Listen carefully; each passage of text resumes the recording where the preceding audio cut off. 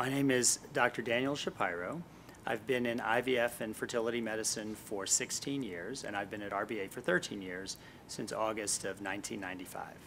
And what aspects of infertility currently interest you the most? Well, I'm the egg donor coordinator and the medical director of the practice, and I'm very interested in egg freezing and in our donor program. Egg freezing is a really exciting new technology, and we have what amounts to the world's first continuously operating egg bank here at RBA, and I have the privilege of overseeing that.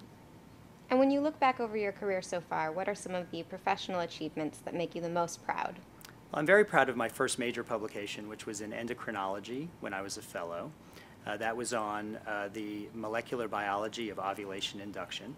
Since that time, I've become an authority on the use of GnRH antagonists, one of the medications that we use in IVF medicine, and I have the privilege of speaking both nationally and internationally on the subject.